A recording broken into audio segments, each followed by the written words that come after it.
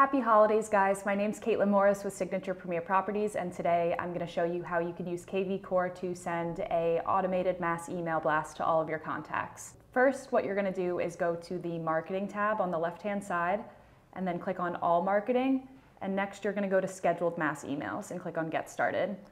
From here, you're just going to click on the green button Schedule Email, and now you have three options on who you want to send it to. One of my tutorials on saved filters, you can check that out. You could send it to a saved filter, contacts with a hashtag, or contacts with a status. If you're trying to send it to all of your contacts, I recommend sending it to contacts with a status and then just going through, clicking on sphere.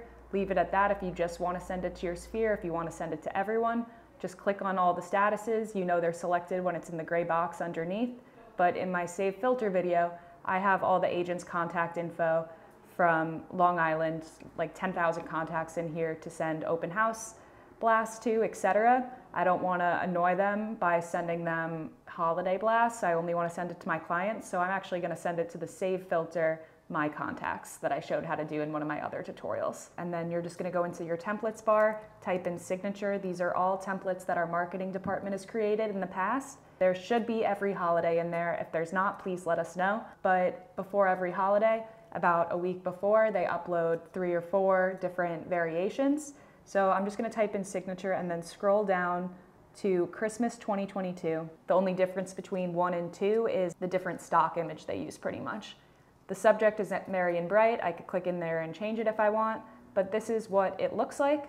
The signature at the bottom will automatically populate when I send it out. So next, all I'm going to do is select the date and time when I want to send it out. Then you're just going to click on schedule. And once it loads, you'll see in here, this email is queued up to send.